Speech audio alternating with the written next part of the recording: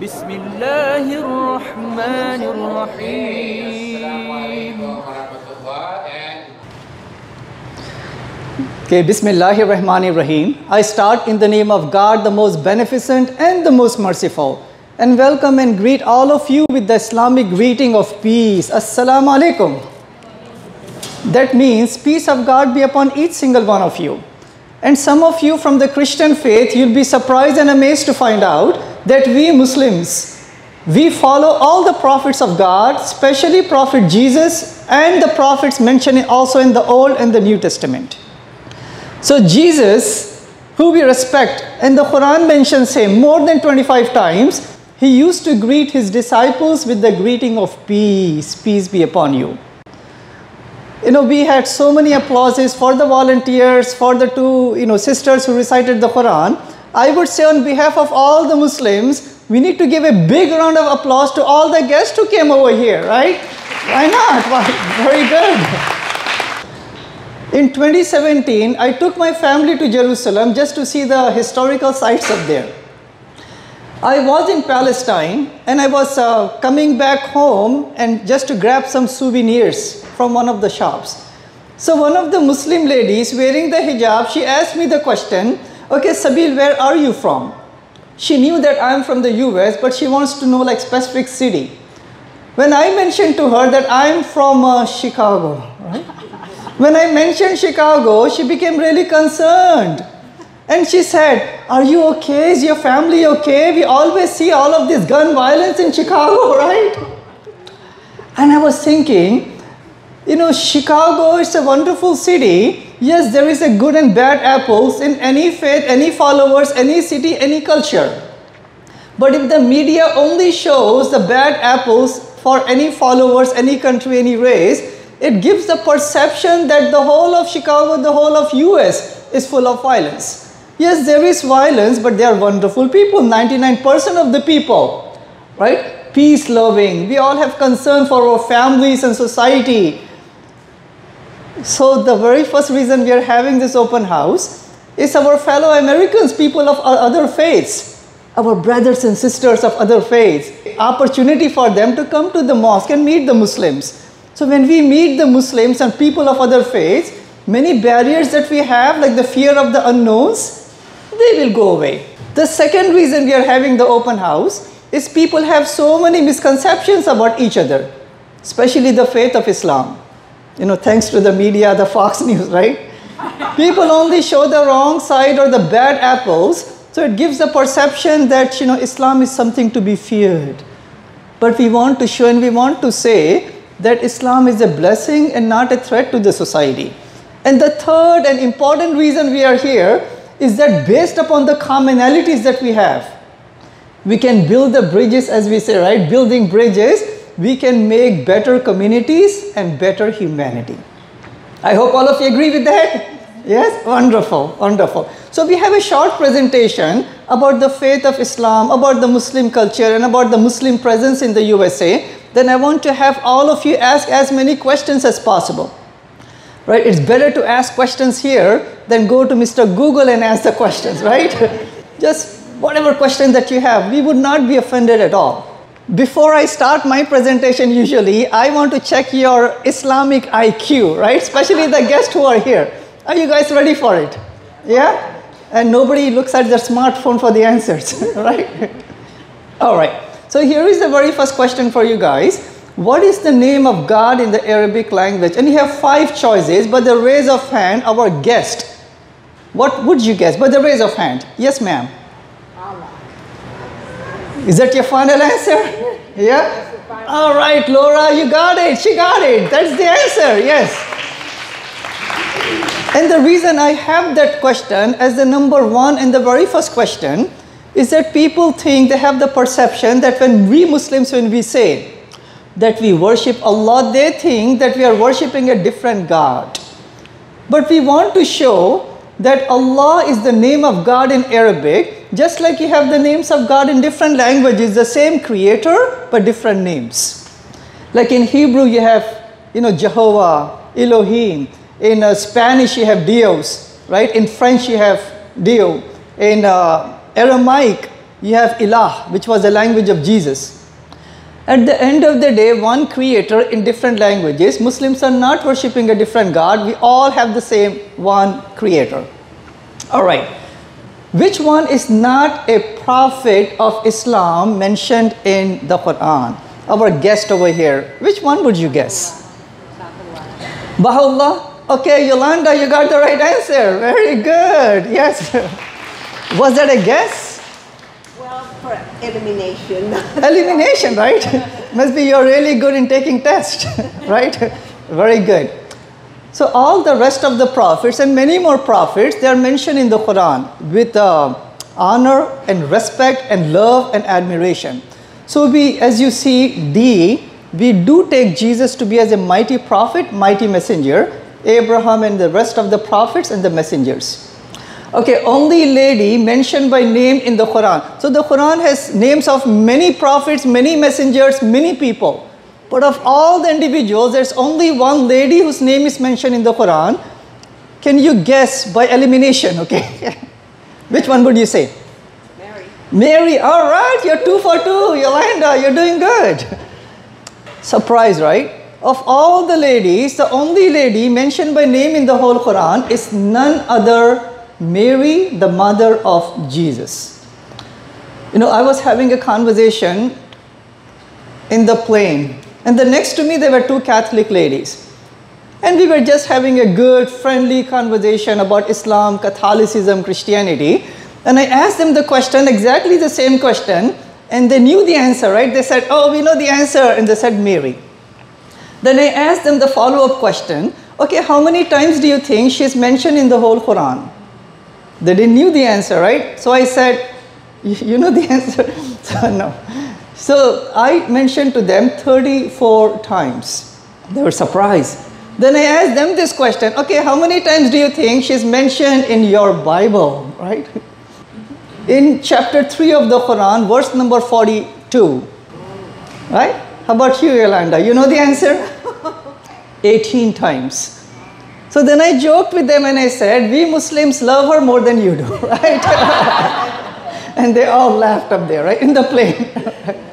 And the angel is saying to Mary that God has chosen you, God has purified you, and God has chosen you above all the women. So that distinction, that honor, that prestige as the #1 lady of all the ladies in the whole humanity was given to Mary, the mother of Jesus. That honor is not given to that degree in the Quran to the mother of Muhammad, peace be upon him, or his wife, or his daughter, right? Or none of the believing ladies, a lady who he never saw, never met. She came like 600 years before him. She is the one mentioned in the Quran that many times, the only lady mentioned with that much honor. So we say that's an indication the Quran is not coming from the mind of Muhammad, peace be upon him. We say it's coming from God and the Prophet was just sharing the message. All right, I think I have one more question. Jesus is considered in Islam as a what? Okay, our guest over here. I'll take a guess. All right, elimination guess. Go ahead. Number C, only a prophet. All right, you got it, Laura. You guys, man, all of you are getting with the right answers. Yes, we take him to be as a mighty prophet. In fact, it says in the Quran, chapter 5, verse number 75, that Jesus was a prophet. He was only a messenger, and many messengers passed away before him. So we don't take him to be as God, son of God. Yes, a great leader also, right? Every prophet was a great leader. And the Jewish king. But he is taken as a prophet in Islam. So we believe in multiple prophets. The very first prophet in Islam is none other than Adam, the very first man. And the last prophet the Quran considers is Prophet Muhammad, peace be upon all the prophets and all the messengers. So later on in the Q&A session, maybe you can ask me the question. Okay, what else that the Quran says about Jesus? Humongous, amazing things about Jesus and Moses and Mary and all the prophets. So this is one of the impacts that Islam is having, or Muslims are having, on this great country of USA. So, each year they come up with the names, the top names for the baby boys and the baby girls. And right now, one of the top names of the top 10 names in the USA is none other than the name Muhammad, right? And these are the rest of the 10 names that the baby boys in this country. Also in UK, the same situation. Actually, I think in the UK, it may be the #1 name for the baby boys. And all over the world, we say the #1 name for the baby boys is none other than the name Muhammad. After Prophet Muhammad, peace be upon him. The best-selling poet right now as we speak on Amazon is none other than Rumi. So again, I'm showing that the impact that Muslims are having in the USA, we are living here for 5 centuries. You know, the 2 buildings that you see up there, which one do you think they are? So this is the skyline of Chicago, right? So any takers, any guess? You guys know those buildings. Which one? Yeah, John Hancock is one building, and the second one is the Willis or the Sears Tower. The reason I'm showing this is because both those buildings, the main structural engineer was none other than a Muslim from Bangladesh. So way back, you know, he came in the 50s and 60s, and he is the main person. So the landscape of Chicago and Houston and many countries, cities would not be the way it is right now if not for the Muslims and the impact he had on the skyline of all of these wonderful cities. You know, despite all the misconceptions people have about women in Islam, Islam empowered women to such a degree. I was having conversation with the 2 sisters in the back up there. I was mentioning that Islam gave humongous rights to women and empowered them to such a degree that they are becoming scholars and champions. So one important such lady is none other than Ibtihaj Muhammad. In 2016 Olympics, she was the very first American lady wearing the hijab and winning the medal for USA as Muslim and as American. One other humongous empowerment and the achievement of Muslim ladies is this. The oldest continuous university in the whole world. Which one do you think it is? The oldest continuous university. Which one? How come she knows all the answer, Brother Amir, right?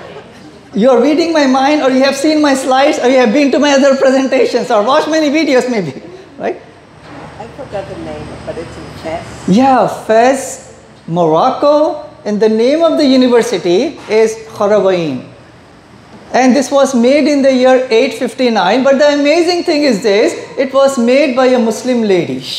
You know, despite the misconceptions people may have about Muslim ladies, they don't have a voice, identity, and just staying at home, Islam empowered them to such a degree that when our ladies in this country, when we were fighting for right to vote and right to keep the last name, right to get education, right to own property, Muslim ladies, 7th, 8th, 9th centuries, they were constructing universities, they were champions and scholars and making pharmacies and hospitals.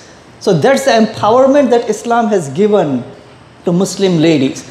Yes, I do understand that because of some cultures and some countries they may have taken away those rights that Islam has given to women. So we should never ever judge any faith by the cultural practices and the bad apples of followers of any faith. I was conversing with the wonderful ladies in the back, and I was showing to them, I as a Muslim, I would never want to judge Christianity based upon the Spanish Inquisition, the Crusaders, right? And the Christian majority countries in which there is violence and whatnot. I would never judge the Bible or Christianity or the Christian people as a whole for the bad apples that we have. In the same way, no one should judge the wonderful, peaceful, perfect guidance of Islam by the cultural practices of fallible Muslims. All right, so quickly then we will end with this, then we will have as many Q&A as possible. So these are some of the fundamental tenets of Islam. As I mentioned, there are different names for the same creator in different languages. In Sanskrit, Norwegian, Spanish, right, Arabic, different names, but same creator. So these are some of the attributes that we say of that one God.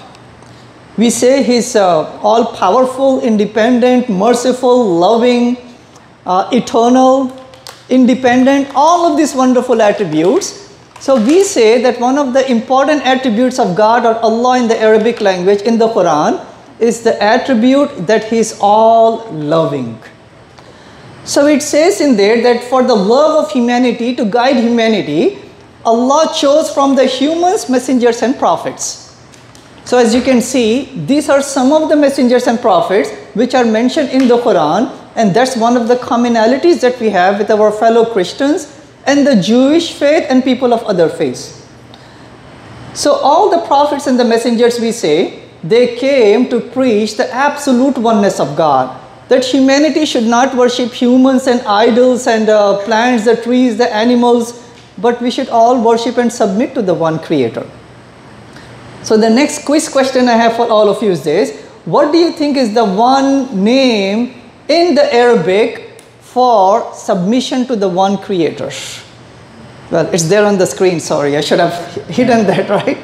What do you think it is?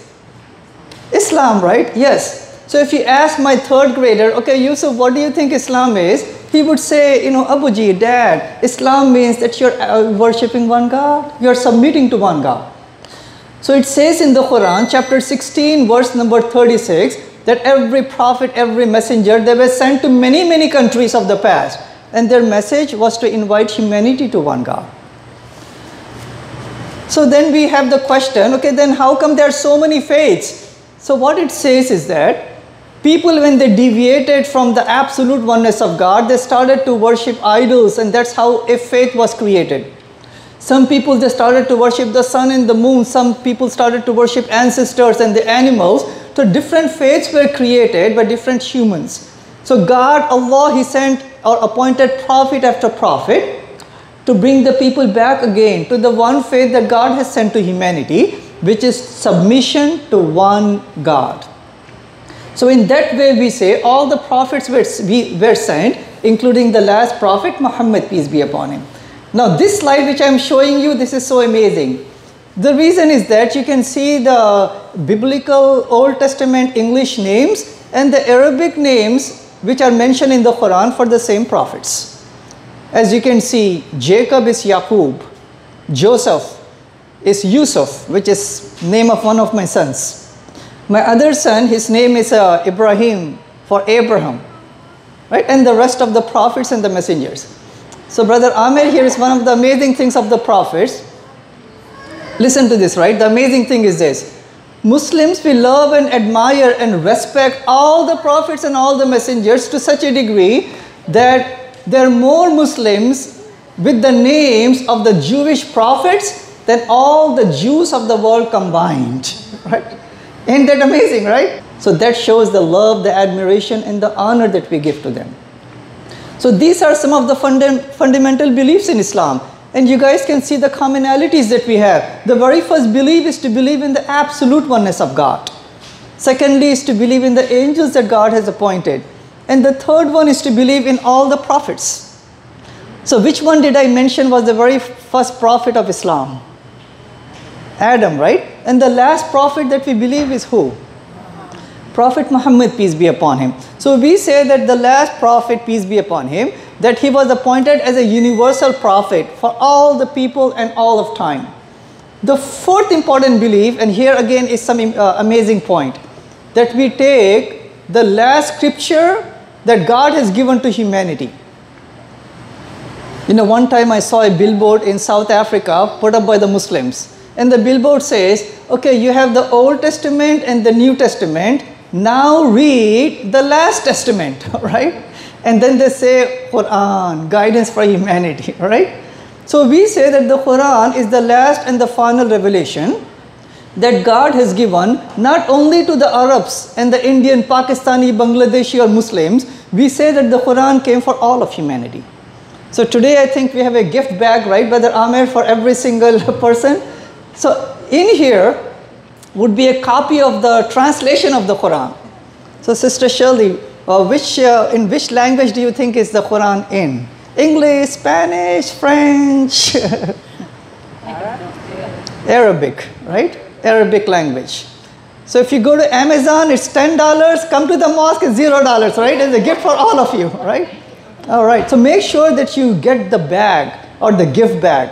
It has a translation of the Quran. It has a brief biography of Prophet Muhammad, peace be upon him, and other spiritual goodies for you, all right?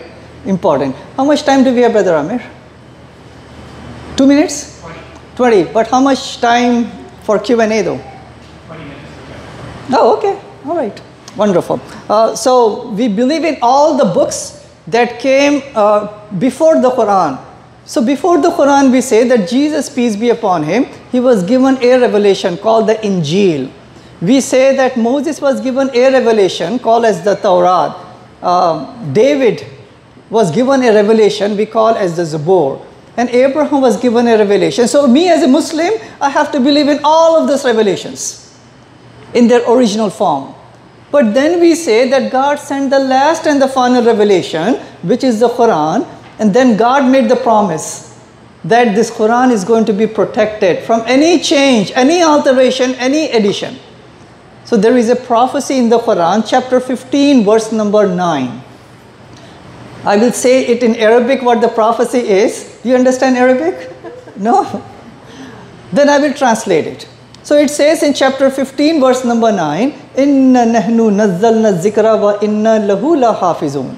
So Allah, God is saying that this Quran is coming from God and He is going to protect it. So protection of the Quran. So the young sisters who were reciting, they were reciting from the memory. If my third grader was here, he will recite like 40 chapters of the Quran, of the 114 chapters, just from the memory in the Arabic language, the original. So there are no less than 30 million Muslims alive right now, young and old and rich and poor and male and female, different all the countries, who can memorize the Quran from there, who can recite the Quran from the memory. So let me ask you this question.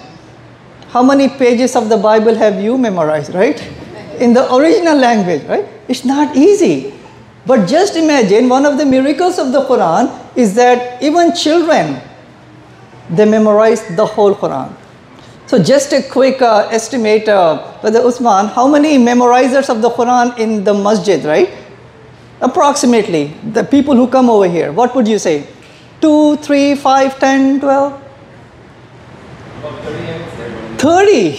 There are 30 people right now in the mosque who have memorized the whole Quran, from the first page to the last page.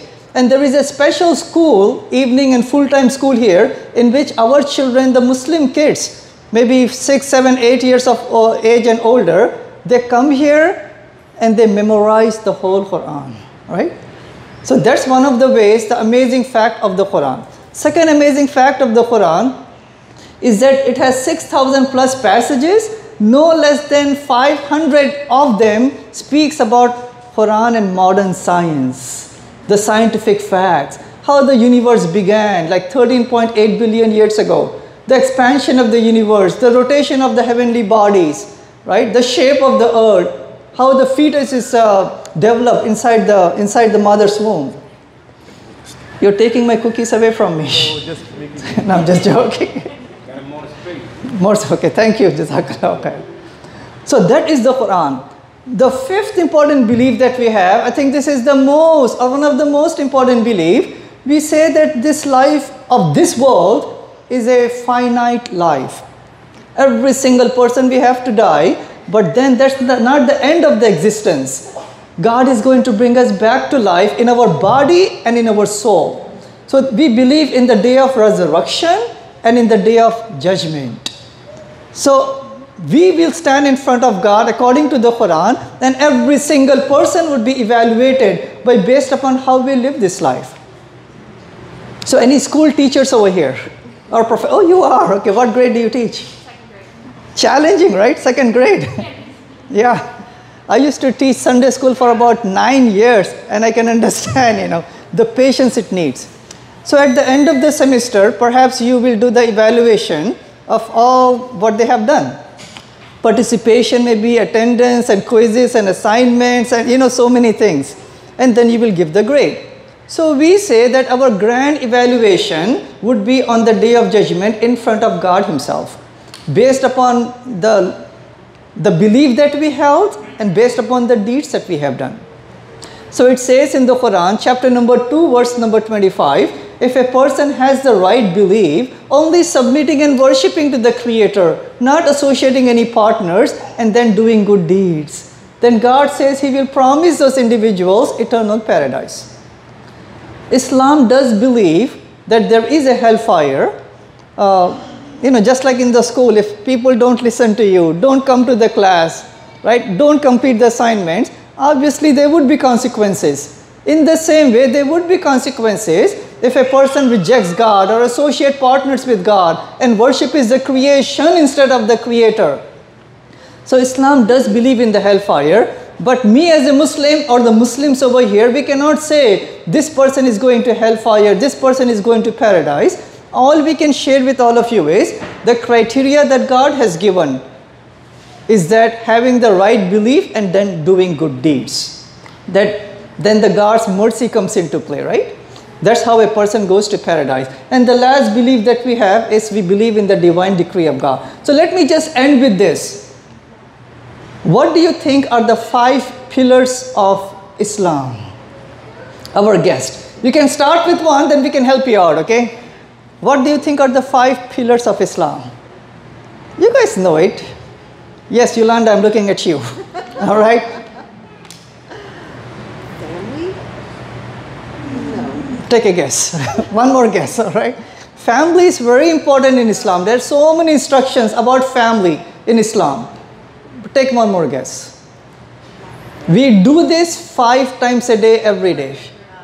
All right, we pray, right? And somebody is pointing to that banner up there. So we pray 5 times a day. We pray 5 times a day. The morning prayer is before sunrise. Then the early afternoon prayer, which is going to happen at 1:30. Late afternoon prayer, right after sunset is the 4th one. And the 5th one would be when it becomes dark. A quick footnote about the prayer is that the way that Muslims are praying, all the prophets of the God, they used to pray the same way. Facing certain direction, placing their forehead on the ground, worshipping the one Creator without any mediator. Okay, 4 more pillars to go. Yeah, going to Mecca for the pilgrimage. So once in a lifetime, if the means allow, that Muslim is supposed to go and do the pilgrimage to Mecca. 3 more to go. MashaAllah, she knows all the answers. Yes, Ramadan, fasting in the month of Ramadan for about 30 days from dawn to sunset. Again, all the prophets of God, including Jesus and Moses, they all used to fast. In fact, one quick point is, it says in the book of Exodus, when Moses was, when he's in the process of receiving the 10 commandments and the revelation, he was in the state of fasting for about 40 days. Okay, 2 more to go. So we went over fasting and pilgrimage and praying 5 times. 2 more to go. Donations. Yes, donations, right? Obligatory charity, as we say the zakat. So 2.5% of our saved assets each year, we calculate and we give to the less fortunate. But besides the 2.5%, we can give any amount of donation to any person who is needy. All right? 1 more to go. The most important pillar. Why don't you take a shot? Yes. Any one of you have seen that banner in the back, you know the answer. All right? Okay. Go ahead, take a guess. What is the very first pillar of Islam? Then we'll end with that. Okay, the Muslims, you guys can help. Believe in God and the Messenger. So we are supposed to recite the Shahada, which is the testimony of faith, that Ashhadu an la ilaha illallah wa ashhadu anna Muhammadan abduhu wa rasuluhu. That means I bear witness. There is no other God besides one God, Allah, and I bear witness that Muhammad, peace be upon him, is the messenger of Allah. So these are the 5 important deeds we are supposed to do. But besides the 5 important pillars, there are other obligations. For example, a Muslim is supposed to be a peaceful force, an ambassador of peace in the society.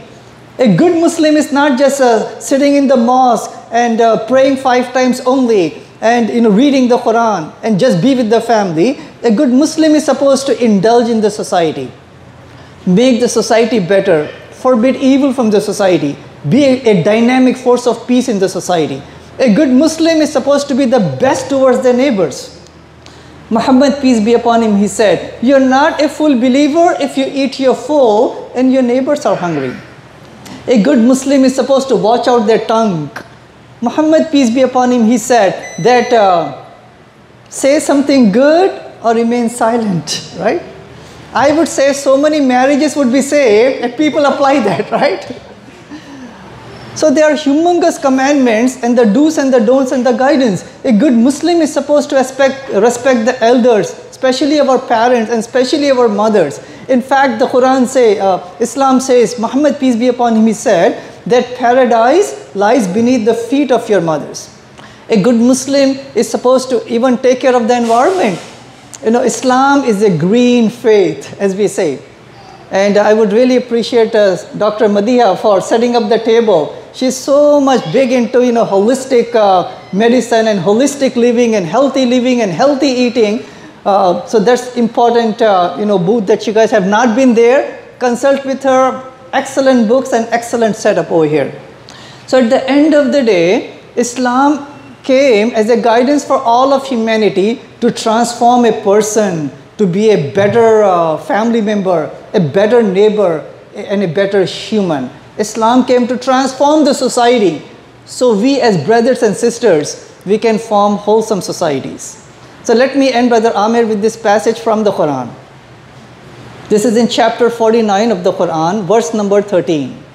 49, verse number 13. Our Creator, addressing all of humanity, He's saying, and the translation is this, that, O mankind, O humanity, I have created you from one single male and one single female and made you into nations and peoples and tribes that you get to know each other. Not that you may hate and despise and discriminate with each other. God is saying, I created you into different ways and peoples and tribes. You get to know each other. And then God says that the best amongst you is the one who is a well-mannered, God-fearing, pious person. So I hope and pray that all of us here together as brothers and sisters, based upon the commonality, based upon the guidance of God, we work together for better societies. May God help us. May God keep on guiding us. May God bless us. Thank you very much for coming today. Thank you. Thank you, Dr. Sabil, as always, for this wonderful Islam 101. So with that, we will have an open Q&A. We'll have the call to prayer in about 10 minutes. And at 1:30, we'll actually have a 5-minute prayer session, which is going to be the second prayer of the day. And that's going to be held in the prayer hall, kind of exiting out these doors to the back. We do have chairs that are set up in the prayer hall, but due to the sanctity of the hall, we ask that those of us who are kind of fully dressed, we can't wear shoes inside, it's kind of the secret area. So, you're welcome to observe the prayer. Otherwise, we will be here as long as you want us to be here to answer any questions. No question is off the chart. Feel free to ask away. That's kind of one of the main reasons we have these sessions, to clear away misconceptions. And especially, those of us who are neighbors, who live here, we want you to know who we are. We want you to know what the mosque does, what the prayer sessions are like. And especially I met one of you who used to come here when this was a church. So I think one of our guests who are sitting in the back were telling me about that. Brother Carl. Everyone give Brother Carl a big, huge round of applause. Brother Carl, please stand up. So Brother Carl is one of our brothers who happened to walk into our mosque off of the highway And he happened to just he was driving by and he was very curious to know what was going on, what's this green dome and what's this structure, and he found out that this is a mosque, and he was kind of researching different religions, right? And what I'll do is I'll hold off and let me have him come up and share his story with us. It's very inspiring. I'm totally putting him on the spot because this was not part of the agenda. He called Dr. Sabeel up, he spoke to him, and then he came here. So if you're comfortable, I'll give you just a quick minute so you can kind of enlighten us because your story is very, very inspiring. All right, come on.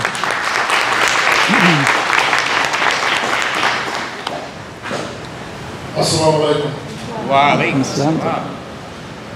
My testimony is short. I just feel like if you caught me off guard with this one, brother. If you search in your heart, if you search in your heart and you seek God, I really honestly believe God will find you. And that's what happened with me. I was taking an Uber. I think I was coming back from, I like to travel a lot. I was coming back from one of my trips, and the Uber driver happened to be a brother. And he told me about Islam, and he told me about this masjid, and I got his phone number, and then eventually I got in contact with Dr. Brother right there, and I came here, and it's just been a wonderful journey. And I'm just going to leave on this note, just if you don't do nothing else today, seek God, especially in this time that we live in right now. Seek God, and I guarantee He will find you. Thank you. Here. Thank you, brother. You know, that's the best advice. See, God, you know, we all want to make sure that we please the Creator the way that He wants us to please Him. All right, here is the time for all of you. Any question that you have for your heart's content, go for it, please.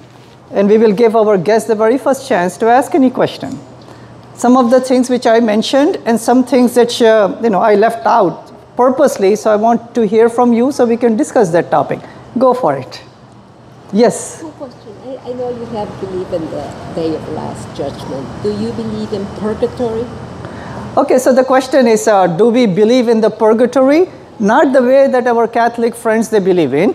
What we say is that after everyone dies, or after we die, we would be in a different dimension called as the barzakh.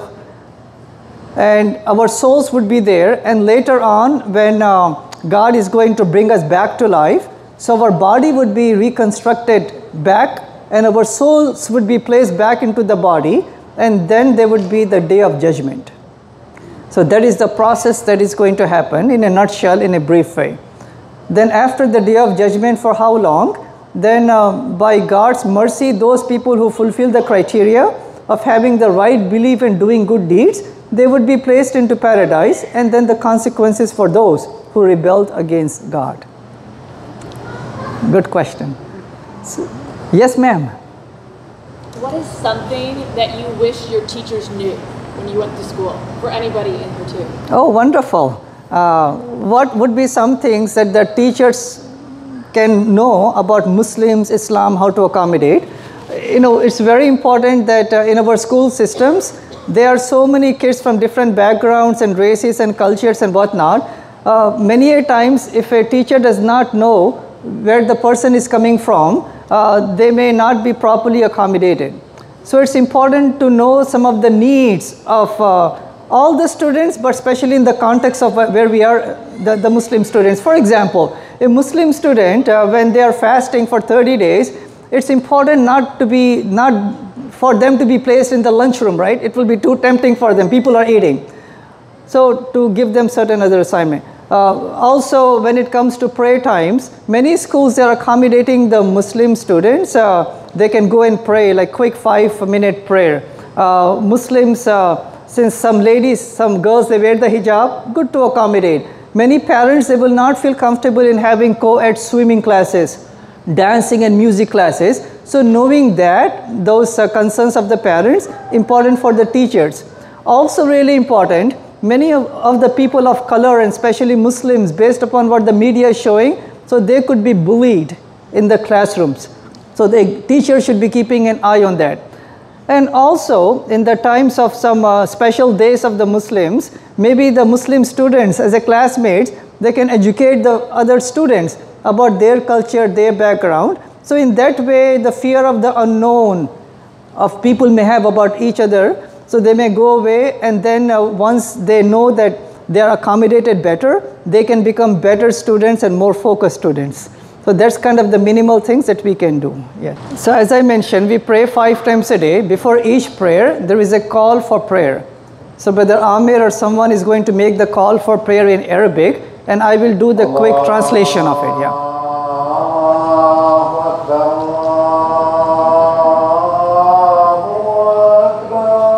Allah is great, Allah is great.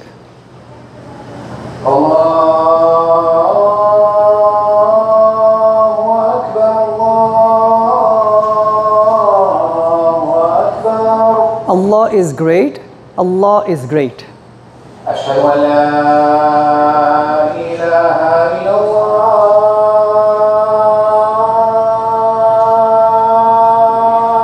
I bear witness, no other God besides one God, Allah.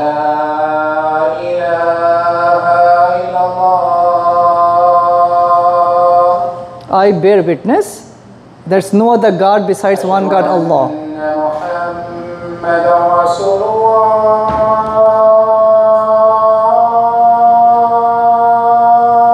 I bear witness that Muhammad is the messenger of Allah.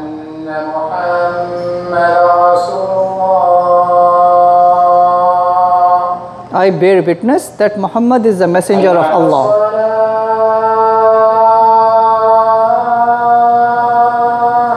Come to prayer.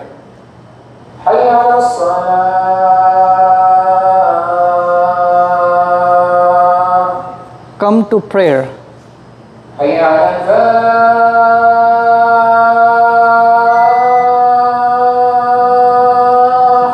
Come to your success.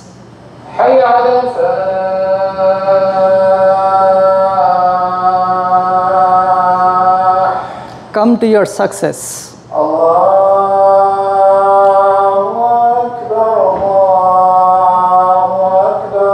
Allah is great, Allah is great.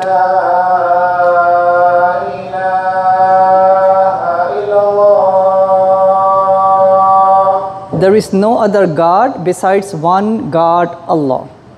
So after the call for prayer, we recite a small supplication to send peace and blessings on Prophet Muhammad, peace be upon him. So some of you who have been to a Muslim country, like Muslim majority country, right? So you may see and you may hear this call of prayer is done from outside with the outside speakers. So the concept is that people here in the community that the prayer is about to start, anything that they're doing, they should wrap up, they should get ready so they can come to the mosque and they can do that prayer. So that's the concept, to remind the community. But nowadays, I mean, especially in the USA, because of the zoning laws, we cannot do the call for prayer outside. So just imagine 4 a.m. in the morning in the Bolingbrook, right? If you see like Allahu Akbar, right? In the whole community, people will be surprised. They'll be thinking, come on, we want to sleep. So because of the zoning laws, we cannot do it here. But in Muslim countries, it's very common. So I was born and raised in India. So we can hear it, so many thousands of mosques having the call for prayer. Okay, we have still some time for some Q&A. Go ahead. So at approximately 1:25, we will head out to the mosque area and watch the prayer. And then you're all welcome to come back to ask more questions. So someone was raising their hand. Yes, ma'am. Why do women have to be covered? Okay, so the question is, why do women have to be covered? First and foremost reason is this, that it is a commandment coming from God. It's an instruction coming from God. But let me mention this from a human psychology. You know, dress code, we are all used to dress codes. There is a dress code in the church, in the mosque. There's a dress code in schools and colleges. There's a dress code when you go to a restaurant. So we say the covering is a covering, the dress code of modesty. And this is mentioned in the Quran, chapter 33, verse number 59, and chapter 24, verse number 31. But the dress code in Islam, or the concept of modesty, is not only for the females, also for the males, like me and other Muslim brothers over here. We also have to cover modestly. We cannot wear tight clothes, transparent clothes. We also have to wear modest clothes. Women, they just have to cover more because that's what Allah mentioned, because they are more beautiful, so they have to cover more. But the concept of modesty is there in every culture, in every city, every constitution. Even in this country, there are 9 states in which women have to cover more compared to the males. Means, for example, a male can go out in the street in those states, topless. They would not be arrested. If a lady goes out topless in those states, she would be arrested. So there is a disparity based upon human psychology and just the human decency. Modesty and the covering is also there in the Jewish and also in the Christian faith. For example, in the Jewish faith, a Jewish lady, once they get married, they cannot show their hair. Means they have to properly cover. Even in the Christian faith, those from the Catholic faith, you may realize that the nuns, they cover themselves. Mary, the mother of Jesus, she used to be properly, as a symbol of modesty, she used to cover. Even in the Bible it says, in the New Testament, in the 1 Corinthians chapter 11, verse number 5 and 6, that Christian ladies, when they especially go to the church, they cannot show their hair. They have to properly cover.